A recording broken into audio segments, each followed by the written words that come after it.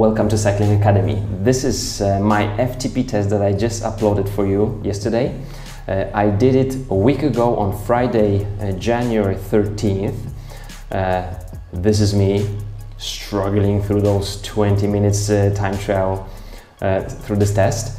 And today I have 3 tips for you on how to do a good FTP test. We're going to be talking about FTP test a lot. What is it exactly? How does it help with the training? But how to do a good FTP test just for those beginning cyclists. 3 tips. Number 1, pacing. Number 2, cadence. Number 3, resistance or gearing.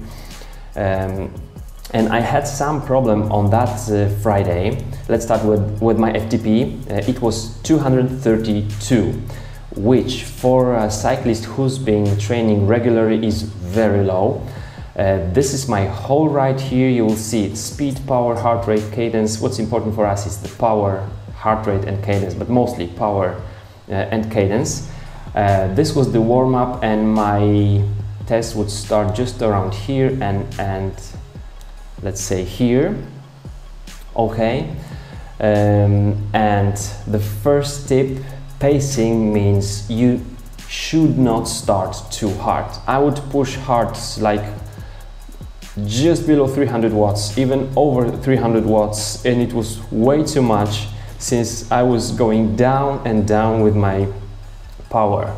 So it would be good to do the opposite. Start with just around 220 watts and go up and see what the body tells you. This is very helpful not only for the FTP test, but even more for training and racing. If you need to race, if you do some time trialing, or you are doing MTB marathon on some long flat section, you need to know how to be pacing.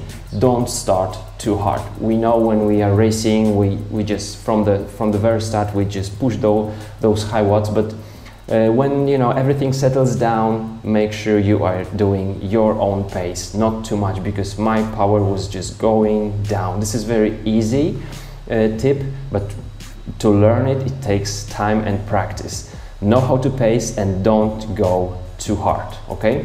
Time trialists, for example, they divide their distance in 2 halves, and the first half they try to go pretty not hard, just below FTP, well below FTP, and then they will see what the legs will tell them in the second half on that race. Okay, the second tip is the cadence, and the third one is resistance or the gearing. Resistance if you are on the turbo trainer, gearing if you are just cycling in the real world.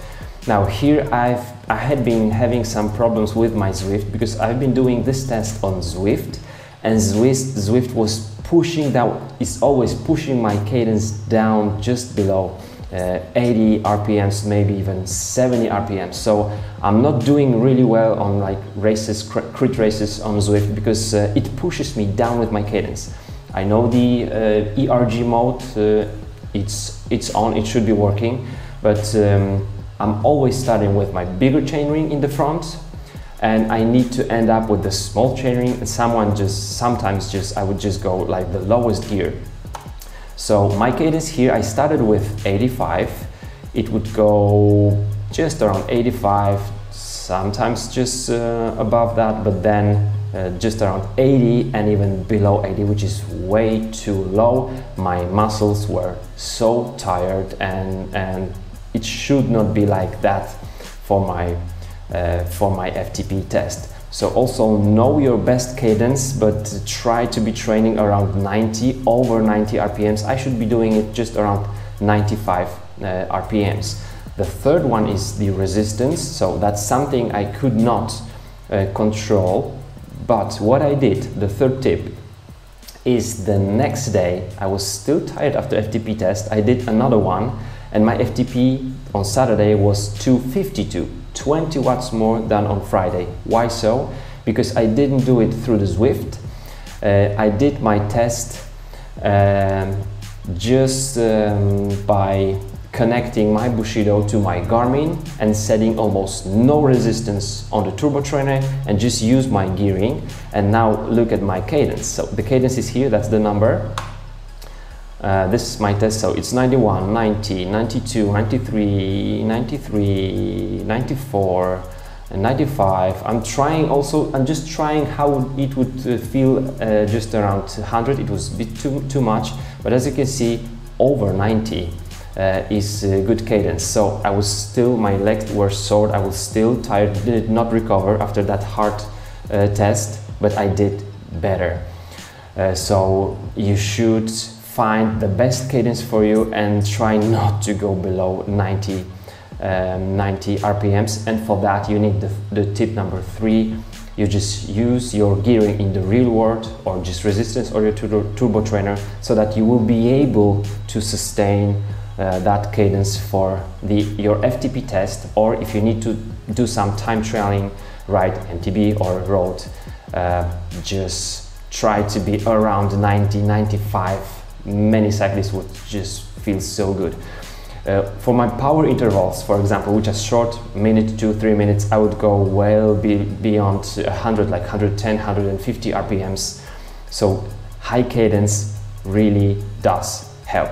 So Friday, low cadence and just wrong pacing, too many watts at the beginning, too much of the resistance from my Zwift, and my FTP was 232. Saturday, better cadence, better pacing. I would start with 240, 250, and I would even go up to 80, 280, 280, 290. So I was able to push my power up, which is really good. And then on Saturday, my FTP was 20 watts more.